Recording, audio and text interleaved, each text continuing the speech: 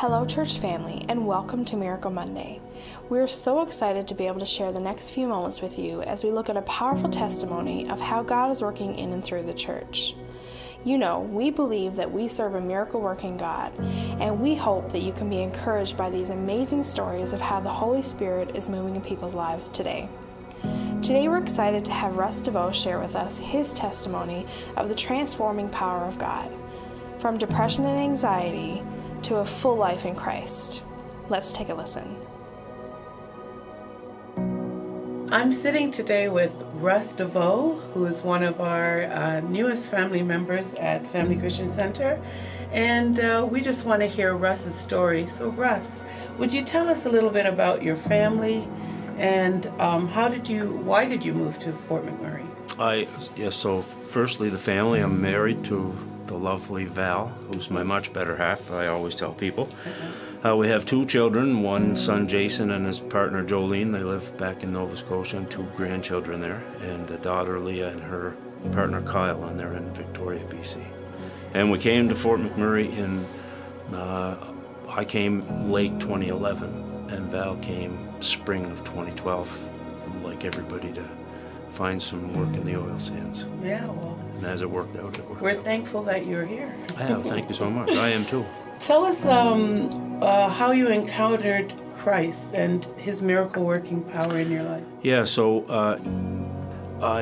in retrospect, I see that God and the Holy Spirit and Jesus have had their hand on me my entire life, in retrospect. And I really spend a good amount of time now being astonished at all of the good things that have been put in my path and in my family's path and in my life.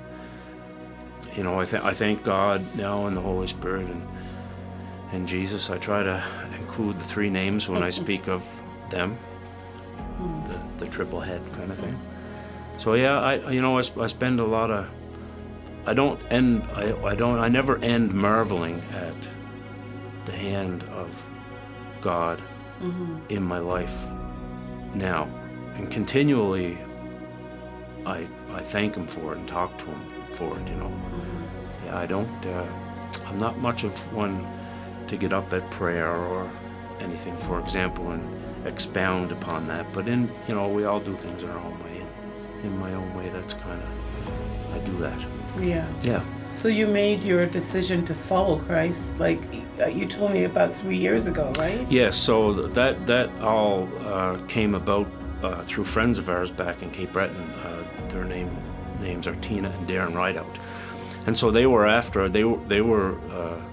born again, and they were after us. They invited us numerous times to go to church with them, and the time wasn't right, as we all say. So eventually we went, and it was just before we were coming back to Fort McMurray after a period of time that I had been off on long-term disability. It took me a little bit longer to get around to being accepting Jesus into my life, but I have, and so I'm like we just spoke a minute ago, I'm a babe in Jesus, but I'm making strides, I think. Yes, that's kind of bold to say that, but no, well, yeah. That's it. Yeah, you spend time with God, you're growing, right? Yeah, reading the Word. Yeah, every day. Yeah. And so, any chance you could say like how your life changed from before 3 years ago to today? Yeah, I just as a person, I think. Kindness and courtesy and all of those moral things. When I was a kid, I believe that those things were instilled in me through people. Well, they were, but ultimately they were instilled in all of us by God. Right? So that's some of what I marvel at.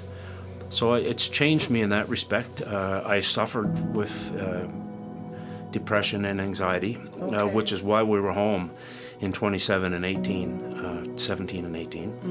and I had some difficult times and medication and so on and so forth, and after I accepted Jesus into my life, I cold turkey medication, and I haven't looked back. Wow. I mean, I'm the same as the rest of us humans. I have days and moments and all of that stuff, but for the most part, it's a bygone thing. Right, and you noted the difference in your life. Oh, well, you know, there was days when we were back in Cape Breton in 2017.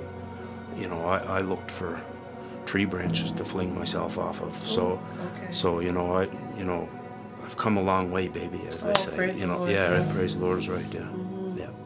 Wonderful. So, thank you, Russell, for coming in today. Thank you for I should having say me. Russ, because you like Russ. And we're just, you know, glad to see, and we watch you and we can tell that God is working in both you and Val's lives, and we're so thankful that you are a part of Family Christian Center. Thank you.